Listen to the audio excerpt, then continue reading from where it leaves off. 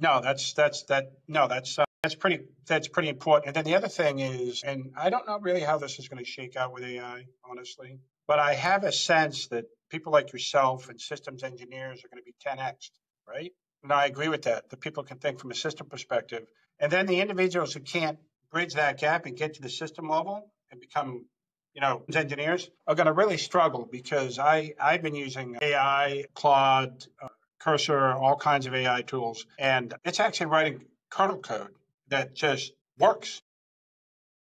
Wow.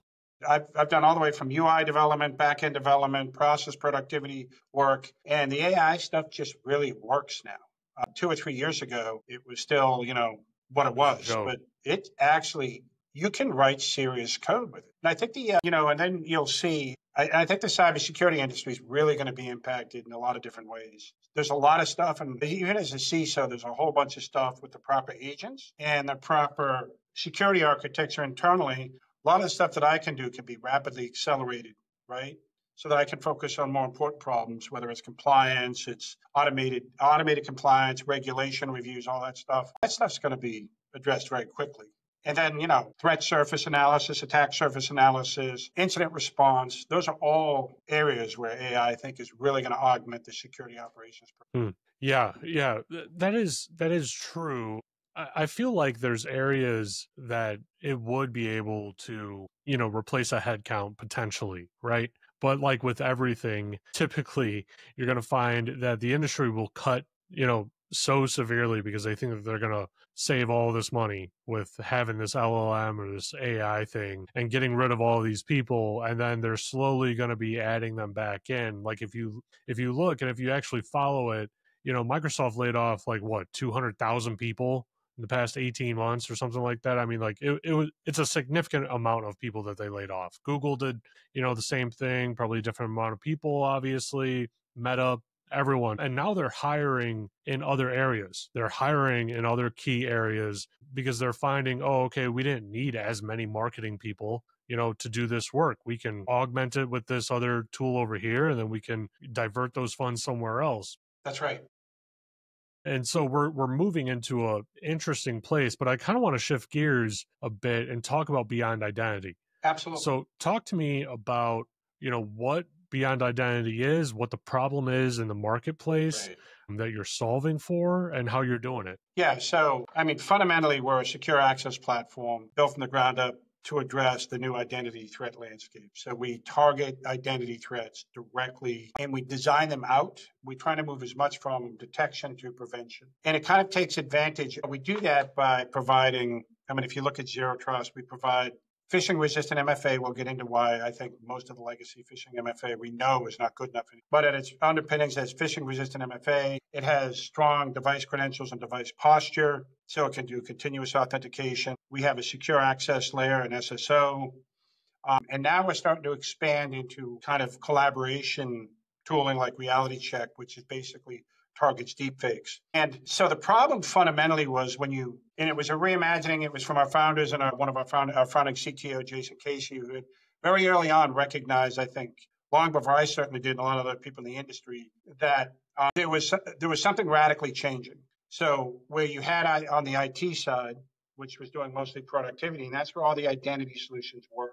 It was really about workflow management orchestration. And most of the security threats were at the network layer. So all your engineers, that war between the red teams and the blue teams was all at the network layer. As we started to move out and everybody started using SaaS applications, bring your own device. You saw an explosion. You saw an explosion of all of that layer, and it exposed an identity substrate completely vulnerable. And then the IT guys, who were awesome people, but they were focused on workflow optimization and identity management, all of a sudden had an entirely new security problem, which was identity. And all of the security engineers were trained for the last rate, which was network penetration, malware. Once you penetrate a device, you do lateral movement. Totally wasn't going to work anymore. So that's kind of where Beyond Identity came from. And we started with phishing resistant passwordless back in 2019, long before anybody else had a enterprise level solution, had a lot of success there. And then we expanded into, like I said, the device posture. We have an offering called Device 360 that allows you to look at your device fleet, recognizing that the real problem, and when you get down to it, if you follow the user's life cycle, right, and this is the next generation kind of secure access platform, they start on a device, they go to the access plane, and then they get to an application. Makes sense, right? A new platform has to follow that entire journey from the device to the access layer and then finally to the application. Again, one of the things we're really excited about right now is our reality check solution that targets AI deepfakes. And that is only made possible because we can tie the device to the session to the user. And we can tell you who's actually on that call. So on our platform, it eliminates that deepfake threat. But anyway, so that's kind of where Beyond Identity came from. And we're having a lot of success at large enterprises, Fortune 50, all the way down to SMBs. Yeah, that is pretty fascinating. I think it was right around 2019 probably when I started to actually follow, Beyond Identity a little bit, right? Because you were starting to do things differently. And the problem with identity security overall, just IAM, is it's typically an arduous experience for any sort of end user, really. I mean, Yeah. You got to think about it, right? So you're not going to remember 10 or 12 different passwords. I mean, it's just not going to happen, and if it happens, cool, but guess what? You're going to have to change them all eventually and you're going to be relearning them, right? So now you move it into a password vault, which is great. I mean, I use a password manager myself. I use 1Password. It's great. Does its job, does exactly what I need, and so now I have this solution over here that, has complex passwords in it for all these different websites, but still for someone that's not technically savvy, right? My wife is a teacher and I try to get her to start using, 1Password, and it's just not going to happen. It's never going to happen, right? You bring up a good point, and you mentioned the usability. So fundamentally, the enterprise and the consumer, at least on the surface, have very different requirements. But when it comes to passwordless, so let's even move away from passwords, just say it's secure authentication and secure access. They kind of look very similar because with an enterprise, you have to meet the user where they are, and they have these massive heterogeneous environments. Some are deeply technical, where you can put a PA in or a platform authenticator and you can device posture. Others, you have to use a FIDO key, or we have a solution which is called a hosted web authenticator, which allows us to engage the user just in the browser, right? Security there. So even with the consumer, a password vault, that's a starting point, but it's not okay anymore, right? And we see that a lot of times at the enterprise level as well, where they have these, they weren't clear about how they were going to deploy the next generation MFA or a phishing resistant MFA. So they deployed an MFA, which is really just another factor on top of passwords. And so now they have these large heterogeneous environments where in some places they have phishing resistant password solutions. In other places, they have MFA solutions that are not phishing resistant, which they can be easily. And the other thing they run into is the user experience is horrible. Like if even in an enterprise, when you try to push an edict out, if the users don't, you're outnumbered. You worked on the IT side, you're outnumbered by your users. And if your users refuse to use something, it's really, really hard to get it deployed. And that's another thing that Beyond Identity, again, I know we're not supposed to be pitching our product here, but it's just from my personal experience, if you don't focus on the usability, whether you're on the consumer side or the enterprise side, it's just not going to work. Yeah, I've deployed privileged access management solutions before to pretty large companies, and I've beaten every record that vendor had of previous deployments of size and speed and capability and everything else like that, right? And so a huge part of that deployment, I'm deploying it to probably 12,000 individual people, about 100,000 individual accounts, including onboarding, servers and right.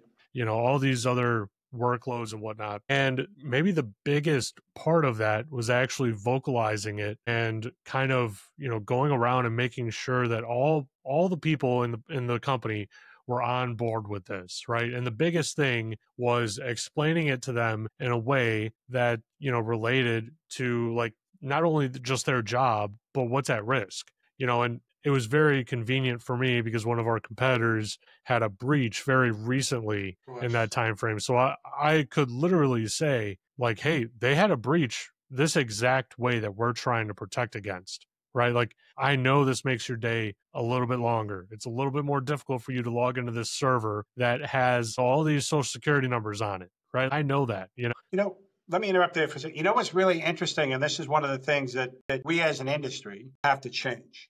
Why would a solution with no password be less usable than a solution with a password? It is kind of interesting, and oftentimes that's the case, right? Because again, security wasn't the like I said, you have to push security into the product, and that's happening. But you also have to push usability, and that's exactly the feedback that I've seen in the market is your solution has to be low friction because we're trying to get users to authenticate and access safely. That it must include it's got to be easy to use because if it doesn't, they're not going to use it. Yeah, yeah. I mean, I've seen it where users immediately start trying to just go around the product no matter what. You know, Yeah, they try to have like perpetual, you know, SSH sessions going and RDP sessions going, and it's they're you know logging into you know what I was at a company and we had this fantastic solution, right, where if you didn't log into a server for a certain amount of time you would lose access and you'd have to re-request it, right, yeah, and the request just goes to your manager, they approve it, you get the access. yeah, it's a typical it's like IGA. a Yeah, it's like an early form of just-in-time access. yeah, PAM, IGA. Yeah, Yeah. So I was talking to like one of our top engineers slash developers, right? And he went and, you know, just all willy nilly logged into a bunch of different servers, you know, right off the bat, and he wasn't doing anything in them. And I'm on security, but he likes me, you know, I have a way uh, about getting people to talk to me probably more than they should. And so I was asking him, I was like, why do you log in, you know, once a week or whatever it is to get in to these servers if you're not doing anything in them? Like, what's the purpose? You know, you could really be opening up the environment to a foothold if your right, device ever got compromised, you know? right. That's right. And he's like, well, I have to log in, you know, maybe once a month, once a quarter to actually do work. But at that interval, I have to go and like request permission, you know, every time I log in, and But you're my kidding manager me. isn't always available. And, you know, like he had a whole list of excuses. And I'm like, man, we have this multi-million-dollar solution that we just deployed and bought. And, you know, we were talking about it with everyone, vocalizing how great it is and everything. And this guy is just having no part of it. He's getting right around it. And there's Yeah. literally nothing you could do about it because he literally said, yeah, if it changes, I'm just going to start writing a script that has a perpetual, you know, inactivity monitor on it that'll just forever keep me active. So you hit a key point for me. You're making a key point where it's a real pet peeve for me.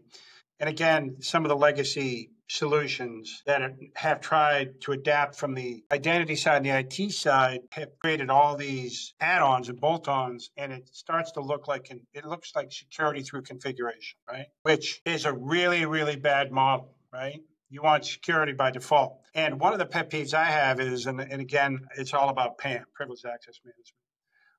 There's a lot of great stuff going on there and extending it, but fundamentally the question you have to ask is why do privileged accounts have a different access management solution than everyone else? So I think again, it's rethinking the security solution. At the end of the day, when we talked about the access layer, you start from the device, cryptographically bind that, all that great stuff, device credentials, continuous auth. But even in the access layer, if that's built properly for the future, you have all of that privileged access management built into that access layer that's available for all accounts all the time. And you shouldn't be running into these kinds of problems. And that individual, that just wouldn't even be a problem because that's an artifact of having a really complex system that is, it's no one's fault. It's just how we all got there organically. That is security through configuration. Yeah. Yeah. No, that's Which a is a really good bad model, point. by the way. Yeah. You really have to take kind of the guesswork out of it.